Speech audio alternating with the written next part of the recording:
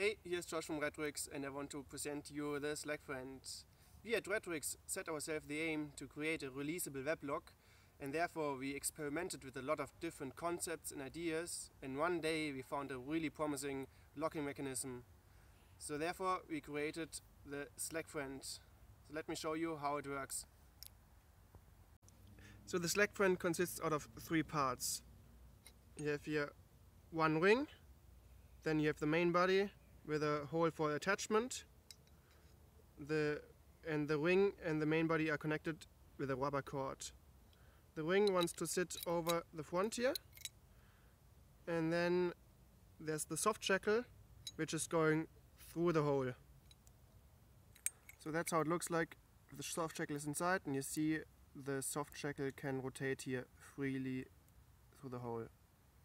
So the Slackfriend has three main advantages. First of all, its weight, then the pre-tensioning, and then the ability to release tension again. The weight is with only 119 grams. It's extremely light, and as you can see, the connector is included already, so I just need a tripod, a sling, and then I can directly connect with a soft shackle. I can directly connect the soft shackle to it. Make sure you know how to use a soft shackle, that it's closed properly. With this setup, it's able to create an incredibly lightweight setup because I don't need any metal connectors, which are usually really heavy. So let me show you how to load it now, in case you have a webbing tail available. So the first step is I'm going through the gap between the ring and the main body, going around this diverter here, the back side, and then going again through the gap between the ring and the main body. Then I just pull the webbing tail below the red pin in the front here, and that's it. And now the second advantage is the very easy pre-tensioning, so I can effortless pull through here even if it's a lot of webbing with no problem pulling through a lot, and I can tension to a relatively high load.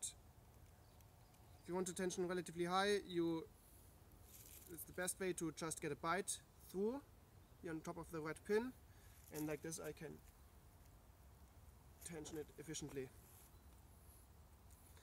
Yeah, and then just make sure to tie off the tail to your anchor in case anything is failing, that the weblog is not shooting in your direction.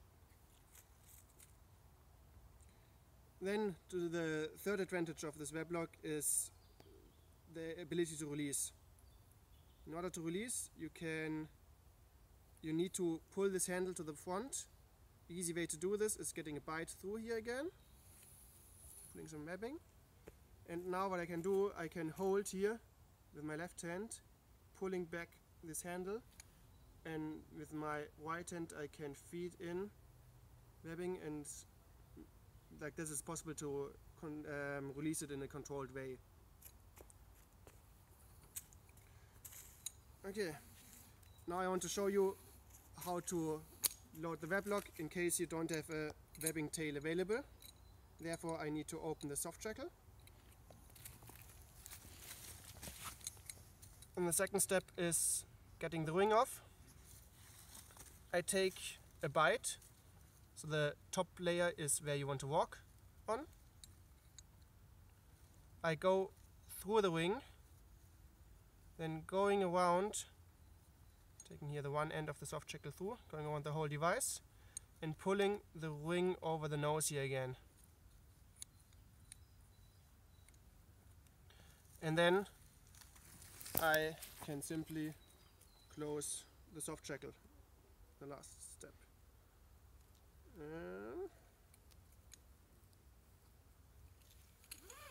And like this, it's good to go again. Thanks for watching. In case you have any questions, put them in the comments.